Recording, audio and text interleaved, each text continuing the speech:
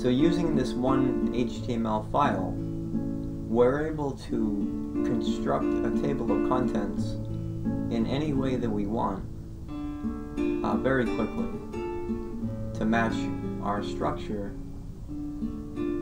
But this structure on the left goes according to alphabetical.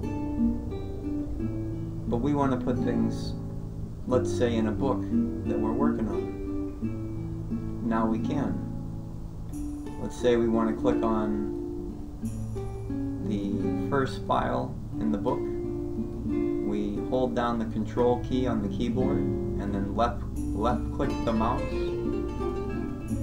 It opens up the script. We can put our mouse over the actual tab and right click.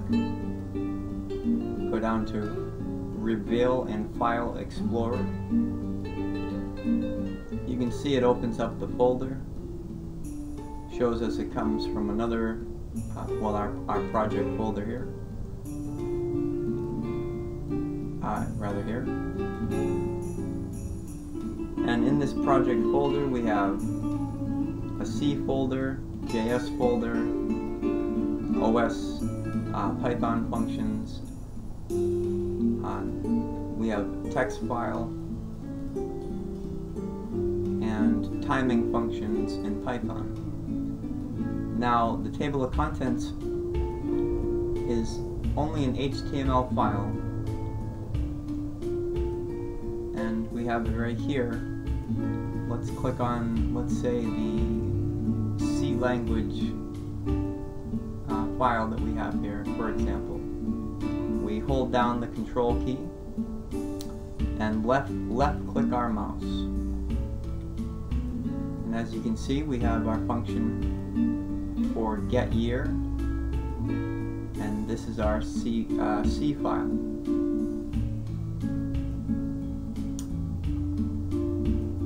We can open up text.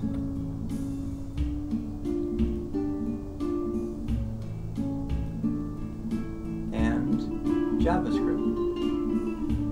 With the control key held down on the keyboard, we left click. And as we can see, our JavaScript bookmarklet. So this makes editing all of our scripts very easy. They open very easy, and we can organize everything in a very nice structure in the way that we logically place things. So we're not stuck with alphabetical. If for some reason we want to rearrange it, that's fine. That's now exactly as we want it. So the person that's learning our lessons, you're going through it one at a time. Now you get to click on each one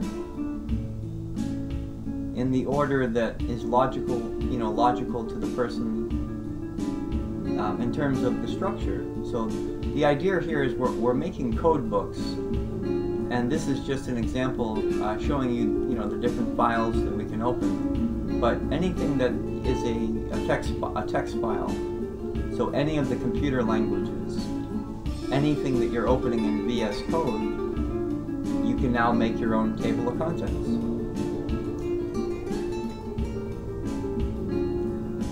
So I hope you guys have fun, and happy scripting.